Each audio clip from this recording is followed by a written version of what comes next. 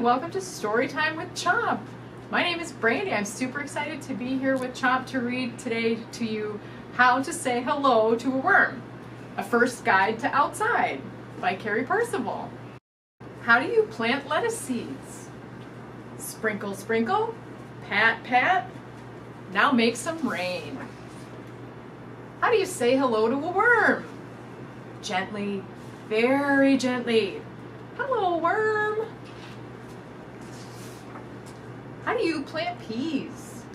Stick your finger in the dirt in a hole, drop one pea in, give it a drink, tuck all the peas under the covers. Sweet dreams, peas. How do you say hello to a ladybug?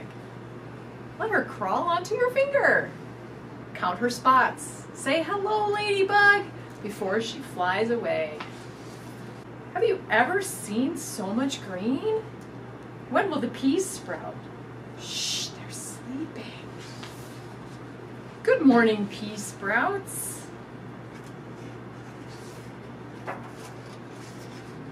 How do you make mud? Dig a path for the water to go. Make a river. Flood it. Mix, mix, mix. Mud. Look, pea plants. See how they curl around your finger? They want to climb.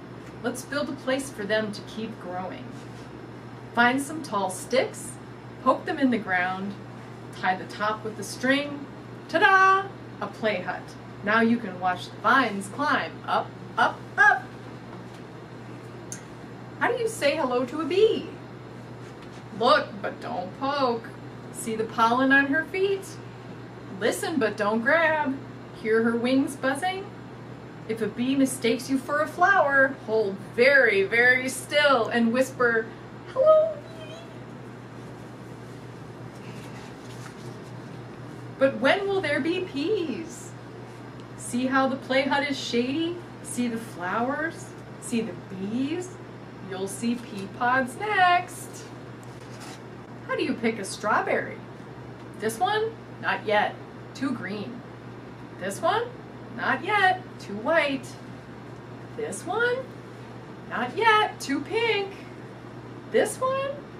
Not yet. Too spotted. This one? Yes. Now that's the one. Yum. How do you pull a carrot? A carrot? Where? I don't see any carrots.